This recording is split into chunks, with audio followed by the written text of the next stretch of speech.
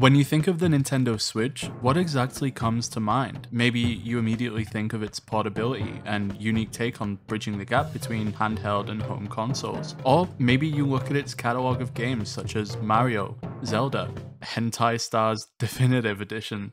I mainly use my Nintendo Switch to play games the likes of Mario Kart, Tears of the Kingdom, and I don't know, Suika Game. But I would bet that there's a high chance that the majority of you didn't know that you could play Resident Evil titles directly on your Nintendo Switch. I mean, think about it, it makes sense. One of my earliest experiences with the franchise was playing Resident Evil 4 on my friend's Nintendo Wii. The Switch may not hold up to the standards of current gen home consoles, but it definitely compares well against, say, the PS3 or Xbox 360 for example. So it's no surprise that searching for Resident Evil titles on the Nintendo Switch store actually returns results. Right now, you can buy 7 Resident Evil titles and download them directly to your Switch, with some of the newer titles even being available via Cloud Play. One of these titles is my all-time favorite, Resident Evil 5, and this is one of the 7 that doesn't require an internet connection to play. I can play it whenever I want, and wherever I want. When I initially found this out, it was during my filming of the Lost in Nightmares speedrun video, so I bought it because I thought it would be an interesting talking point. I didn't end up including any mentions of the Switch version of this game, but I did notice something when I was looking into it. I noticed that you can play Resident Evil 5 using the motion controls built into the Switch's Joy-Cons, and my god is it awful. For most people, their experience using motion controls on the Switch is probably in Mario Kart, where you can tilt your Joy-Cons to control your vehicle. It works pretty well in that, but in this, it's very different. To start, you can only use the motion controls when aiming your weapon, which makes a lot of sense. I mean, I can't even begin to imagine how it would be implemented into movement or any of the other mechanics. And when you do use motion control, it's very hard. If you think back to the Nintendo Wii, you would always know where you were pointing because it was designed to feel that way thanks to the sensor bar that you would place by your TV. With this though, you can move your Joy-Con in literally any direction and it would just keep going because there are no limits to what you can point at, like with the Nintendo Wii. There is no sensor bar, it's all built into the Joy-Con. In most cases, that's a pretty good feature. More free movement is usually a good thing. For this game though, it can get very frustrating very quickly. If you aim to the right, for example, then you're moving your Joy-Con to the right and that's pretty neat. But if you let go of your aim, then that new position is your new center.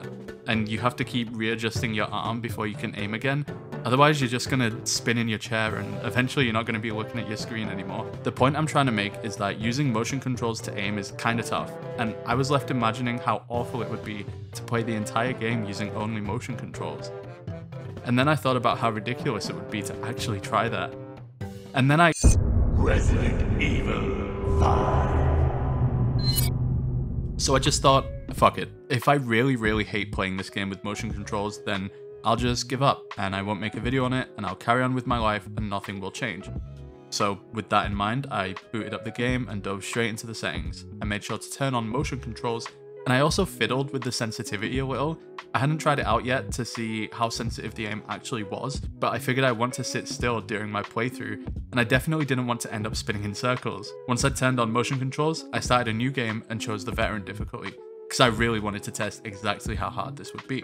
As soon as we load into the first chapter, you don't get to experiment with the motion controls because you don't have a weapon. You do, however, get to take a look at all of the different NPCs in this area and just look at how horrifying some of the models are. I mean, this guy's eyes are literally about to pop out of his head. Also, I bet you didn't know that this guy over here actually has audio for his drinking animation. I'm not sure why the developers felt this was necessary, since the majority of us would probably be more interested in looking at this beating going on over here, but I thought it was pretty cool. Anyways, once I finally got a hold of a weapon, it dawned on me just how sensitive the aim really is. I mean, this is me trying my best to aim straight, and it's just flying all over the place. So yeah, I had to turn down the sensitivity again, but at least now I knew how sensitive it actually was. Moving on, I made my way towards our very first enemy encounter in this building. I was worried I'd instantly regret choosing veteran or even starting this playthrough, but it turns out you don't even need to move your aim here. You can just aim and shoot at the same time without adjusting and he goes down. run. I was hoping I could use this guy to get a feel for the motion controls a bit more, but Sheva cleaned him up instead. One of the limitations of using a controller over mouse and keyboard is that your camera movement can be very slow, and although you can't use motion controls to move your camera in this game, I did think about if it would be possible to use your gun's aim with the motion controls as a sort of workaround to this. I tried it here and it kinda worked. I think you could probably implement this into other areas of the game, but it would definitely take some getting used to since you have to move your arm quickly in the real world, which can be a bit uncomfortable. I also soon realized that the motion controls work with the knife too, which makes sense since readying your knife lets you choose where you want to attack, but it did catch me by surprise. It's a little tricky to get the hang of, but I figured out that if you hold your Joy-Con in the air before readying your knife, you can then ready your knife and put your arm back into a slightly more relaxed position, and you'll be looking down at any barrels you want to break. Once we made it to the execution site, I was ready for my first real challenge, or so I thought. I tucked myself into this corner and realized very quickly that maybe veteran difficulty wasn't the right choice. Not only were there a ton of enemies, but I crumbled under the pressure of trying to use motion controls to fight them off, and I wasted a lot of ammo. Eventually, the enemies were cleared and the executioner opened the gate for us, and that's when I set my first goal in this section, which was to kill the executioner and take its treasure. I thought this would be simple enough since I've done it before, even on this difficulty, but I just really was not prepared to miss every single shot possible. I missed and I got hit and I repositioned and I panicked and yeah, I died. I actually died. But probably the first time since I was a kid, I died in chapter 1-1 and it was completely unintentional. I gave it another go, a little more prepared with the ammo from the last attempt, and I managed to control the crowd here a little bit better. The executioner opened the gate, and I really did give it a good go, but my motion controls failed me. I missed an important shot on the red barrel, and when it came to fending off this guy with only a slither of health, I missed again. It asked me if I wanted to try again, and I had to choose no. It was late at the time of recording, and I really wanted to decrease the difficulty since I was already struggling to hit my shots. So I took a break for the night and got back to it the next day playing on amateur difficulty. Once I made it back to the execution site, I realized just how tough veteran would have been because I breezed through this section with ease. I killed the executioner, collected some resources including grenades, ammo, and an SMG, and finally we beat chapter 1-1. I was feeling pretty good about this with the new difficulty, so I carried on. Since we're sat here looking at the end of chapter screen, I wanted to mention that my main goal for this playthrough was to look at the stats shown at the end of each chapter, and by the end of the game, I would have a final number for my accuracy, number of kills, number of deaths, and how long it took for me to beat the whole game. With this, I would be able to put numbers behind my experience using motion controls so that it wouldn't just be my opinion that forms a conclusion on whether or not it was worth my time to even play like this. In chapter 1-2, I tried to take as many fights as I could so that I could get used to the motion controls a little bit more. I launched Sheva up here to retrieve the old building key because I knew this would trigger a few enemy spawns, and after fighting these guys, I felt like I had way more control over my aim compared to if I used the controller. It definitely didn't compare to using a mouse though. When I got to the old building, I decided to pick up the shotgun so that I could test different weapons using motion controls. The shotgun definitely felt easier to use, but I think that's just because it has such a wide bullet spread, and it gives you a little bit of time between shots to adjust your aim too. The margin for error is pretty small. After progressing a bit further, we came across one of the many BSAA emblems that you can break in the game. Usually they're a bit far away or in a tricky spot to shoot, so I decided to use these as an example of how annoying the motion controls can be to aim with. If you watch me try to shoot this one in particular, you'll see that my aim slightly sways off of the emblem as soon as I'm about to shoot. And that's because as I squeeze the back trigger on the Joy-Con to shoot, my wrist slightly moves, and that fucks with my aim a little bit, meaning I have to aim a little bit higher than where I want to shoot in order to compensate for this. Taking the elevator down, I was mentally preparing to fight the first boss in the game, the Goth Spaghetti, and then I remembered that I didn't need to mentally prepare for this fight whatsoever because you don't even need to shoot the fucking thing to beat it. There was, however, this emblem, so we grabbed that and took the elevator up to get our stats for the end of chapter 1-2. It's really interesting to see how low the accuracy is here, and I can only assume that's because of all the missed shots on the emblems. Whoops. Anyways, chapter 2-1 started, and my plan was to take fewer fights in general, mainly because the accuracy was dropping, but also because it's just so much easier to run past enemies and preserve ammo. I was also interested to see how this bridge section would go since you essentially have a time limit to hit a target, but much like the very first fight in the game, you pretty much load in aiming at a red barrel, so it wasn't much of a challenge. I did, however, get an achievement that I don't think I've ever gotten in my entire life somehow when I killed these guys with a red barrel, which was pretty cool. Whilst I let Sheva clean up the rest of the enemies, I focused on getting this emblem below the bridge, which I could barely even see the red dot for, I even had to reset my aim because I got so lost. The next emblem I want to talk about is this fucking thing right here, okay? This stupid fucking emblem is so tucked away and in the most ridiculous spot possible that I even struggle to shoot it using a mouse. I'm not kidding, I had to speed this up because it took so long to finally break it and I didn't want to waste my ammo spamming. Later on, I got this one pretty easily and I started to feel like I was getting a hang of these longer shots. Now, in this section of the game, I wanted to try my hand at a speedrun strat that would let me skip the entire section where Sheva has to fight in the opposite building all by herself. I wanted to try this for a few reasons. I wanted Sheva to save all of her pistol ammo because there was no way I was giving her another gun, like ever. But also, the strat involves throwing a grenade in a very specific spot that's almost impossible to hit without a crosshair, and you only get a crosshair when playing on PC. So I gave it a go, and ideally you want to throw a grenade right around here, but I was finding it really hard and had even reset several times. I was really close to giving up with this strat, but then I remembered something. The monitor that I'm using to play this game has a built-in setting to place a crosshair on the screen. I can play this game with a fucking crosshair. Now, obviously you can't see the crosshair in the recording because it doesn't actually put a crosshair in the game, it's just on my monitor. But if you could see it, then it would look something like this. It's really big and kind of distracting, but it helped me in this case because I was able to line up the crosshair with where I needed to aim, and I got this door open without sending Sheva to the other building. Still with me? Great, because I bombarded this guy with as many grenades as I could, and here are the end of chapter 2-1 stats. Chapter 2-2 up next, and as far as I remember, I actually always took damage here as a kid, but I guess I was just really bad at games back then because this part wasn't at all hard. I don't know how I ever fucked it up. As you might know, the next part was the underground section, but I haven't included any of it here because I basically just picked up the lamp and ran past all of the enemies. I didn't kill a single one, or maybe I killed like 1 or 2. Either way, nothing spectacular or noteworthy happened. What that means though, is that we can focus on the first actual difficult boss battle, the Popokarimu? Popokarimu? It's the bat thing, the big, weird, ugly bat.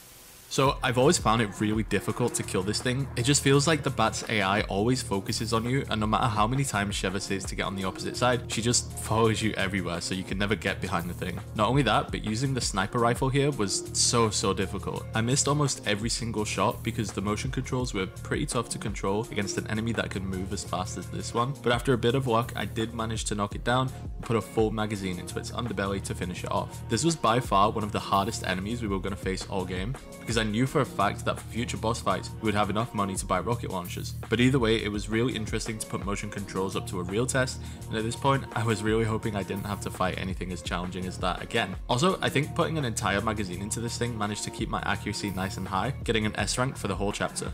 Chapter 2-3 was probably the chapter that I was the most excited for because this whole chapter requires you to control the turret on the back of the vehicle that's being driven by our good buddy, soon to be dead, Dave Johnson. There's no moving about, there's no BSAA emblems, nothing, just some straight up motion control shooting. At first, I thought this would be really difficult, but I actually found the motion controls way easier to use than a mouse or controller. It just felt really smooth and polished when I was guiding the aim with my actual hands, and unironically, I think I actually cleared this section here the quickest I've ever done it because I usually get caught up shooting the wrong things. We breezed through all of this section to enjoy this interesting cutscene of our guy Dave just full sending it over this broken bridge, and after a bit of drama, we got to fight Giga Dave.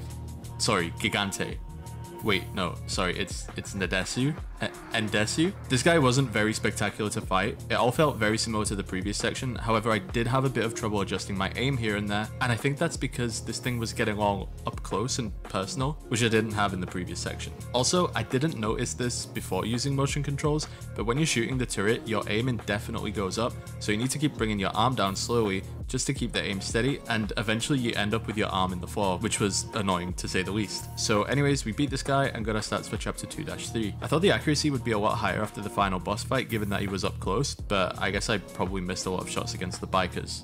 Speeding into chapter 3-1, we're visiting the beautiful and lush marshlands where, to be honest, there wasn't really much to talk about. With every enemy encounter, I was just running past them trying to collect all 4 of these shards, so I wasn't using the motion controls at all. I was hoping that maybe the boat we're driving would have some kind of motion control option because it would really make for a fun experience, but sadly it was just the standard control inputs. My favorite part about this chapter was that I discovered that the chickens on this island here can actually lay eggs, and if you leave and return over and over, they can basically lay an infinite number of eggs. So I killed a bit of free time I had, and yeah. Anyways, I also picked up this rocket launcher, which we were going to use at the Irving boss fight, and then I made my way to the next section. There was another strategy that I wanted to try here where I basically get Sheva to follow me down this drop. Having her with me in here prevents the wooden barriers in the floor from going up and prevents a bunch of enemy spawns so that we can grab this magnum and get out safely. Heading around here, we'll teach this big guy a lesson and have Sheva bring down the drawbridge to close out the chapter.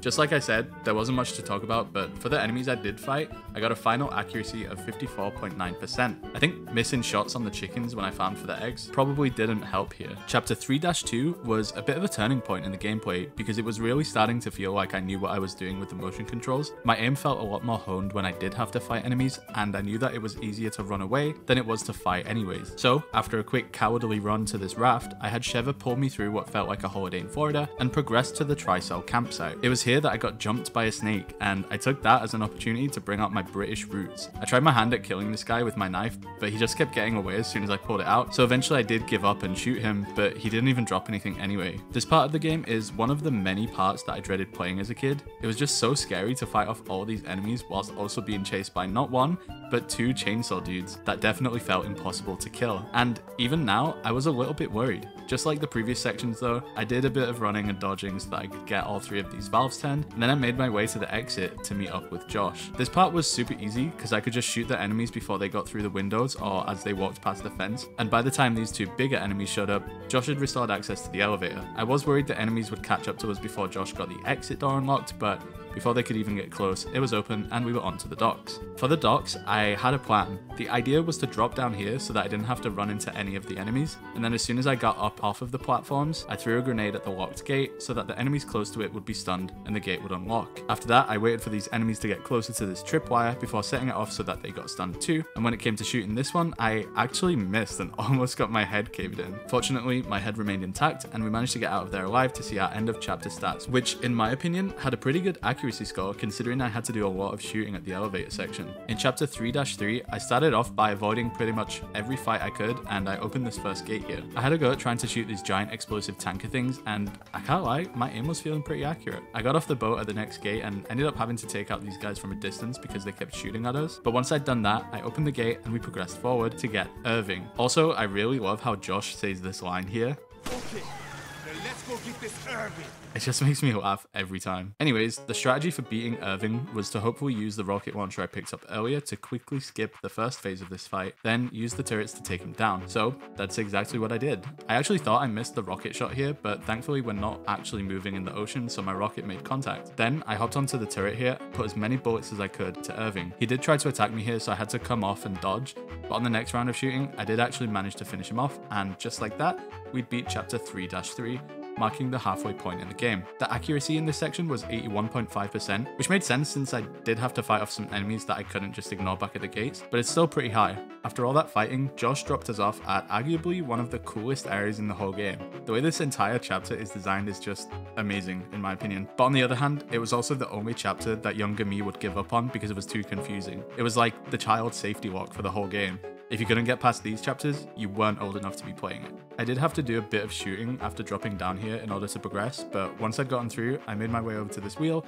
and got it turning to open this door. I was a little bit worried I'd die here because of how many enemies were around, so I just ran straight to the door so that a few of them would despawn, and then I cleaned up the rest.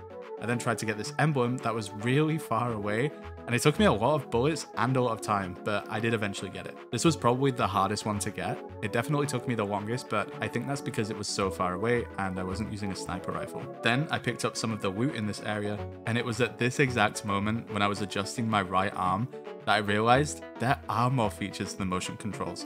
Completely by accident, I found that shaking your right Joy-Con either sideways or up and down will either quick slash or reload.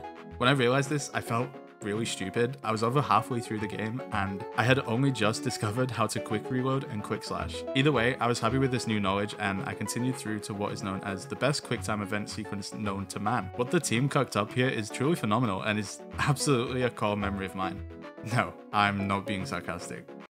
In this next puzzle section, we made sure to grab the grenade launcher here before proceeding to activate each one of these giant pulley things so that we could raise the stairs for the next section and trigger the boss fight. Fortunately, with this fight, we could actually run away from it completely so that we didn't have to go through the struggles we had in chapter 2 and instead have it killed by a quick time event before getting our first end of chapter screen for chapter 4. Clearly, all those missed shots on the emblem impacted our accuracy a lot, so I guess a sniper rifle probably would have been better for that one. Chapter 4-2 was pretty much all running around. I try not to fight too many enemies unless I was forced to, and in my head, the real danger here was this giant beam of light, because I definitely remember dying to it many times throughout my childhood. For the sea emblem, I pretty much just ran up to it, grabbed it, and ran away. And for the sky emblem, we actually had to send Sheva over to get it, so I triggered the checkpoint and hit a quick tactical restart so that the enemies on my tail would despawn. Then we launched Sheva over, and it seemed like she was having some trouble making her way past the enemies on the stairs in front of her. So I threw a grenade of encouragement at her, and she eventually picked up the sky emblem. When it came to the earth emblem, it was the exact same as before.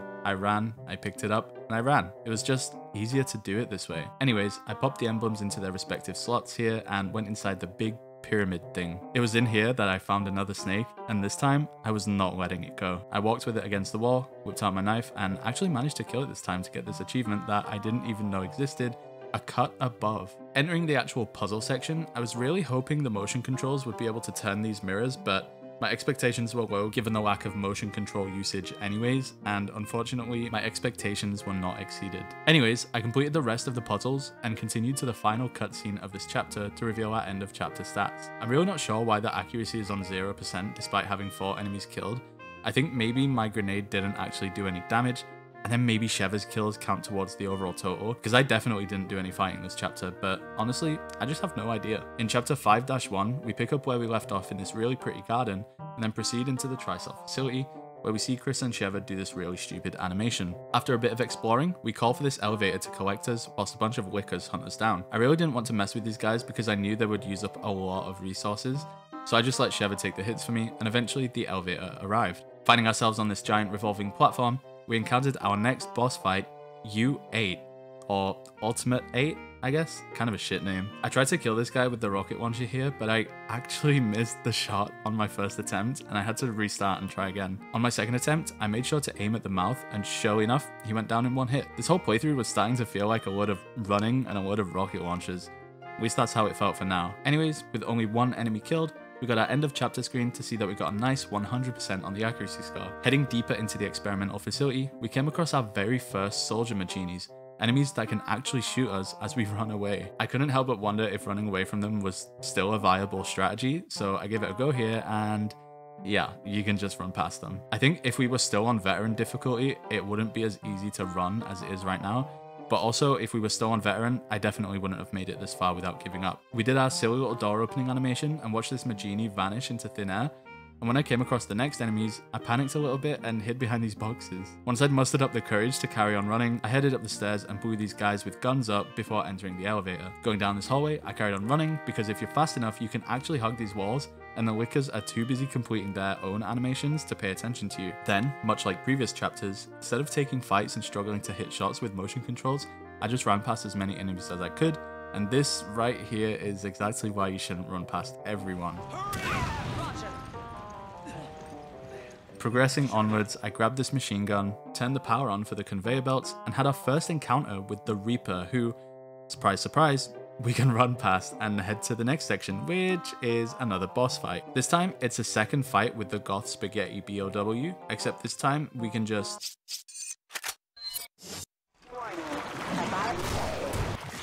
And here's the kicker. Throughout this entire chapter, we killed 11 enemies, but still managed to retain a 100% accuracy score, so I must be doing something right. Chapter 5-3 was a crazy experience from start to finish. We started by doing a little bit of target practice on these range Maginis. They kinda suck at aiming from great distances, so it was pretty good to practice using motion controls here. I then tried running past another Reaper, but yeah, I guess you can't just do that every time. After loading back in, the Reaper actually spawned in a different spot this time, which kind of threw me off, and then Sheva ended up getting herself killed, so I had to try that one again. This time I brought with me the grenade launcher, and thankfully I was able to get rid of this guy for good. And as I was doing a little more target practice, I ran into yet another Reaper which I had to take care of. Once that was handled, I grabbed the sniper rifle and killed these guys whilst waiting to send Sheva across. I also took this opportunity to use the sniper rifle a little more because I'd only used it a little bit back in chapter 2, and I wanted to make sure I still knew what I was doing with it because I planned on using it in the final chapter. Returning back to the revolving platform, we pulled these levers to get moving on, and we had to shoot these guys trying to stop us, which at first I thought would be really difficult since the platform was rotating, the enemies were far away, and I was using motion controls. But when I tell you I hit the most insane headshot on this guy without missing, I was actually blown away. I really wasn't expecting it to be this easy, but I got the next guy too, and then we proceeded to the Monarch room entrance where there wasn't anything to talk about. I just pushed this thing over and headed into the Monarch room to start what would be the longest boss fight of my life. I don't know too much about the speedrun strats for this fight, but I do know that some of the speedrunners like to shoot a rocket launcher at the very start. I have no idea why or where I'm meant to shoot it. In fact, I'm pretty sure I just wasted my money buying it because nothing happened, but you know, it was worth a shot. I then also fucked up the fight here because I didn't know which buttons were coming up, and Wesker ended up kicking my ass, so I decided to restart so that I could at least get my health back and try again. After restarting, I did as much damage to him as I could, until eventually he kicked us into phase 2 of his fight, where he would chase us around the Monarch room and we would need to hide and deal damage when he wasn't looking. I managed to get this Desert Eagle looking gun thanks to Sheva, and spent the rest of the fight hiding around corners and waiting to shoot Wesker. I think maybe I took a little too long with this fight, or maybe I did something wrong, because at one point Wesker just straight up ran away for no reason. But I wasn't really complaining because I was getting kind of bored, so we moved on to the Jill fight. The Jill fight was extremely annoying. She does a lot of jumping around, so it's really hard to shoot her regardless of your input device, but with motion controls, it was 10 times harder. The idea is to shoot her leg, then her chest, then her leg, then her chest, and so on, because shooting her leg exposes her chest, and shooting her chest hides it. If you do that on loop, you can beat Jill very quickly, but it's actually really tough to do that. Sometimes I can't even do it with mouse and keyboard. My first attempt at beating Jill resulted in her dying, and I think it's because I shot her in the head too many times. Anyways, I had to try again, and this time I kind of focused on not shooting her too much and seeing if Sheva would do something useful for once. And to my surprise, she actually did grab Jill a few times, which allowed me to try and pull that glowy thing off of her chest. It took a while, but we did eventually successfully save Jill. It's really funny though, because the way I edited these cutscenes makes it seem like we just straight up killed her. Like, she's fucking dead now. We're out of here. This chapter was beaten exactly 30 minutes flat, which kind of freaks me out because it made me feel like Wesker really did just give up. But with all of chapter 5 out of the way, we were finally in the home stretch with chapter 6-1, which we're gonna call chapter 6-run, because that's what I did, baby. It's what I do. It's what I'm best at. In fact, I'm so good at running that the game had to physically stop me by forcing me to fight this guy after Sheva got trapped in this container. Now, one of these Maginis turned into a bitey guy. I don't know what to call him, but he basically eats you. However, there is a Magini that will stay in the container throwing grenades at you. So I ran around baiting the grenade guy to throw one at us, and had the chumpy dude walk into the grenade so that he would explode and die without me having to dump ammo into him. I know, I'm very smart.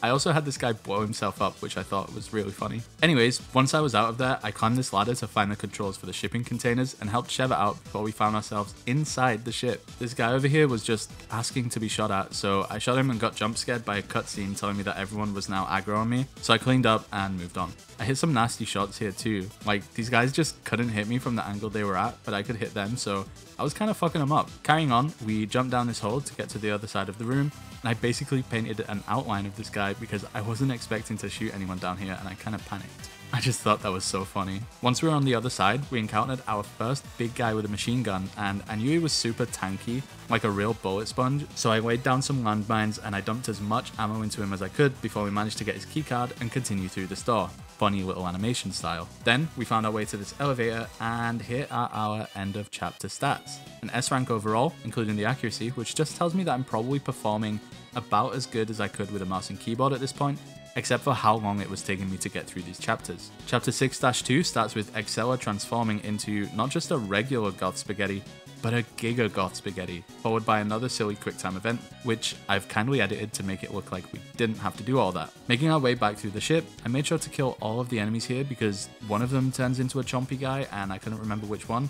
But once I'd figured that out, I blew him up and took his keycard so that we could get out of here and finally fight Excella, once and for all. The Exceller fight wasn't tough by any means whatsoever, but it was unreasonably long in my opinion. The game lets you use the bridge keycard to unlock this weapon called the Satellite Laser Targeting Device, which is an absolutely crazy concept if you ask me.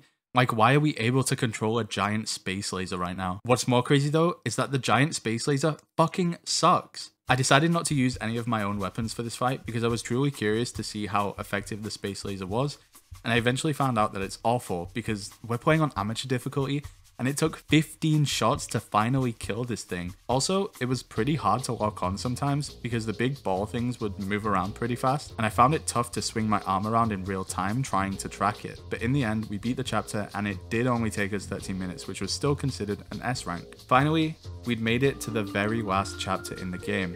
Chapter 6-3. The ship was falling apart, everything was on fire, but we made it, and we were so ready to put Wesker in his place. I had to do a lot of shooting here, so I'll just let the clips speak for themselves.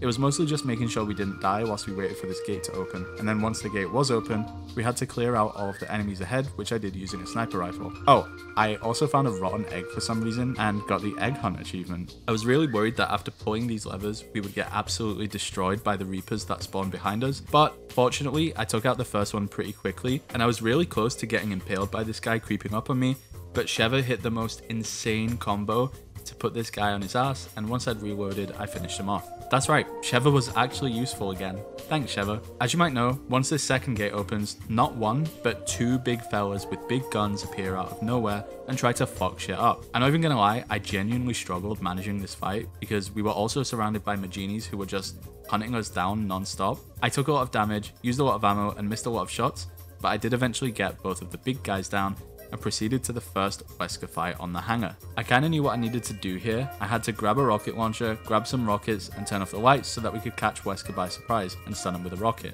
My first rocket shot actually missed him by literally a couple of pixels, and then he jump scare charged at me. It was actually scary. We soon got another rocket, and this time Sheva took aim and we were able to stun Wesker for a minute, but I ended up blowing myself up. After a while, we did manage to stun him successfully, and this let me restrain him so that Sheva could Give him the shot! He gets all freaky and like jumps on the bomber plane and starts taking off, so just like anyone else would, Chris and Sheva chase the moving aeroplane and jump on.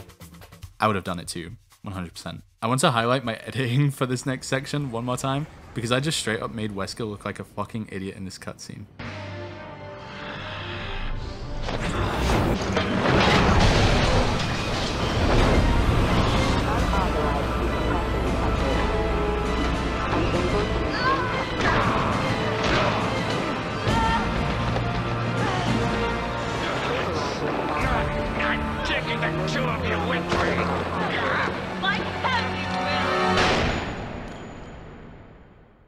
Anyways, yeah, quick time event, we crash the plane, yada yada.